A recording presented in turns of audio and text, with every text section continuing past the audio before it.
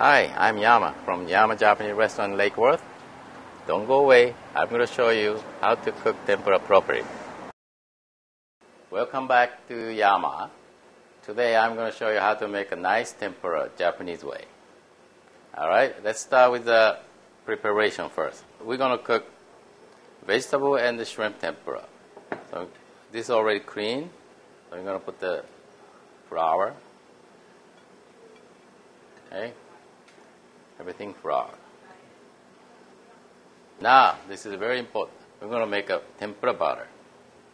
Little flour. This is all-purpose flour. We're going to make one egg yolk in the cold water. Then mix with the flour. See? Don't mix too much. This is it. That's all. This is a vegetable oil. We're going to check the temperature. See, this is very important. When you drop the butter goes slowly drop in the bottom and come back. That's a perfect temperature. So, do it again. Touch the bottom and come back. This is a perfect temperature. Now, we're going to start how to make it. All right? We start the vegetable first. See? Go drop and come back. Now we're going to have a shrimp.